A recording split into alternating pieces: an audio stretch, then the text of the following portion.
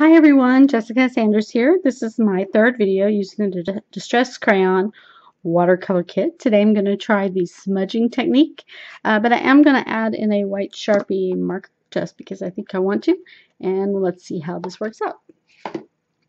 Okay, so I have the Tim Holtz watercolor cardstock and I'm going to use the smooth side, and I'm just going to be smudging some colors. I think I want to work... let me see, we could do like a rainbow kind of effect. We have these colors that came in the kit.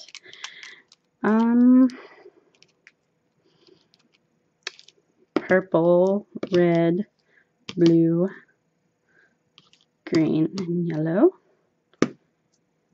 So the only one that doesn't really fit is this. I think this is the rusty hinge. Okay, so I don't know. Let's just see how many colors we get. I'm going to turn this way, I believe. And I'm just going to color these colors. And this is similar to a project that is in the little book that comes with the kit. Very, very similar. Let me smudge these two colors. Now you see they're not really smudging very much. That's because this is untreated cardstock. If I add a little bit of water, I'm going to add a tiny bit on my finger, they're going to move a little more and smudge a little more. See? But I don't want to add very much, that's why I'm not sprucing. And again, I'm not into super clean, perfect things, so off we go with the next two colors, green and yellow. And again, I'm just going to do smudging first with a dry finger. Oh, I picked up a little of that green. First the dry, then the wet.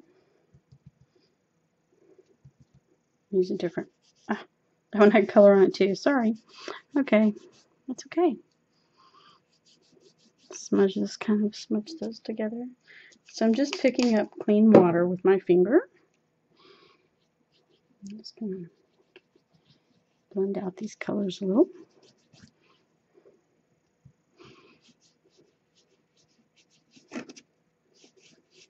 Kind of going all the way to the edge because it's fun to do. Okay, and then let me do the rusty hinge right in the middle.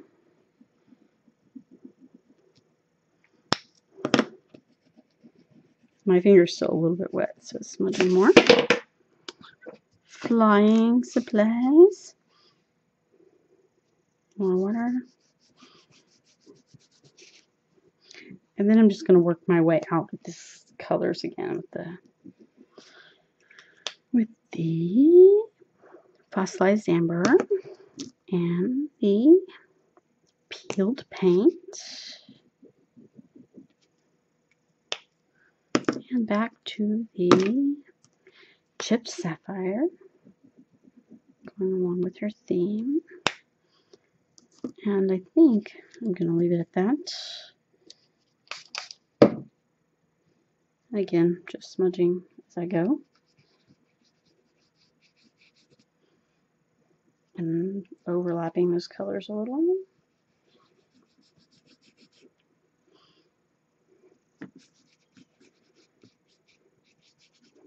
I just want to bring this blue out to the edge a little. And I think I want to do the same over here with the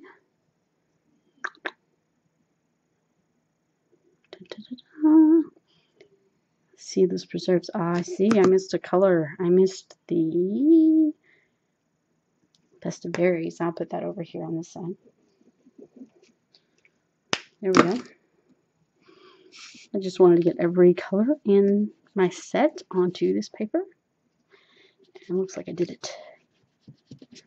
Yay. And it is messy and streaky and stripy and everything, and that is perfectly fine with me.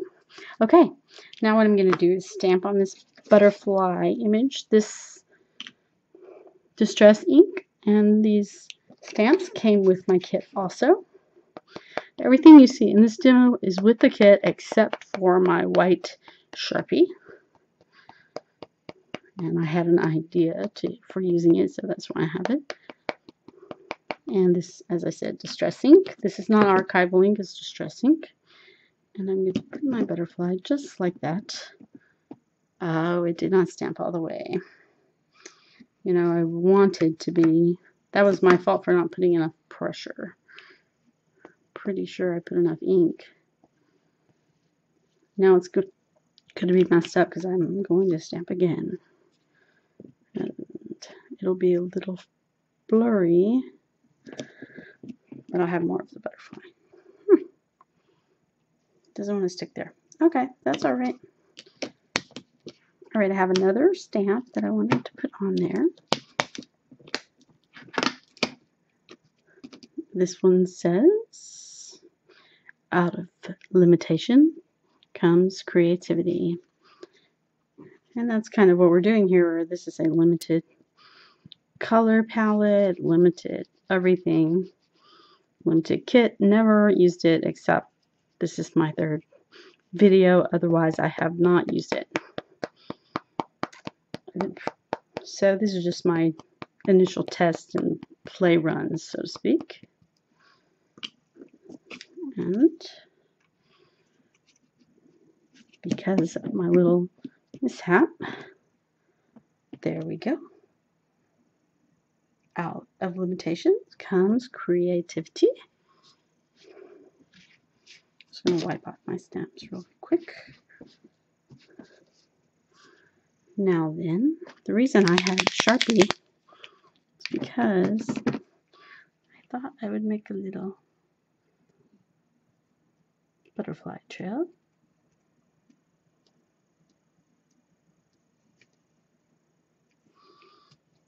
And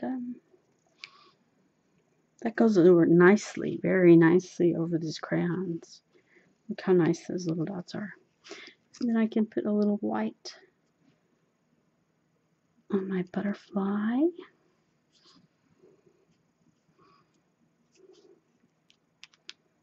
That ink is not quite dry yet, and I don't want to mess with it.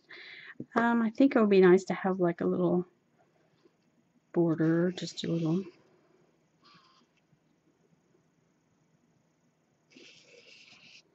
Wavy kind of border.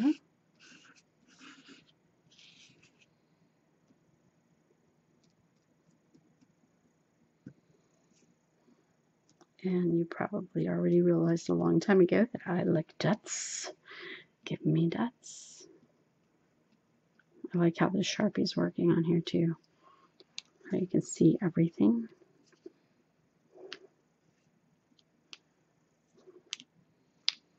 Okay, I think now I can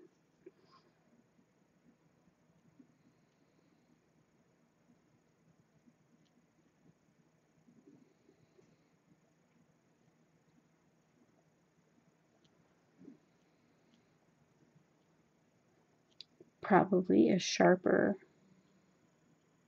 Sharpie would work better for this particular dotting that I'm doing. This is working okay. It's just a little bit big. So I'm just barely touching it. So it just leaves a tiny dot. It's going over the black, which kind of gives a shadowy effect.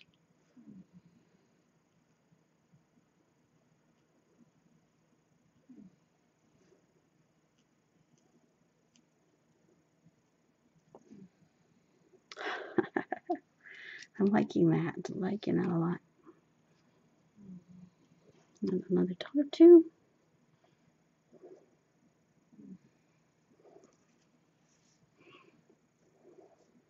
Okay, I really like this. I'm calling that done. That is done. So very easy to use, nice, highly pigmented color. That Sharpie acrylic paint pen water-based paint pen goes right over it. It looks really, really nice. No problem there. And of course, it's blended with water on watercolor paper. Okay, well, thank you for watching, and I will see you later. Bye.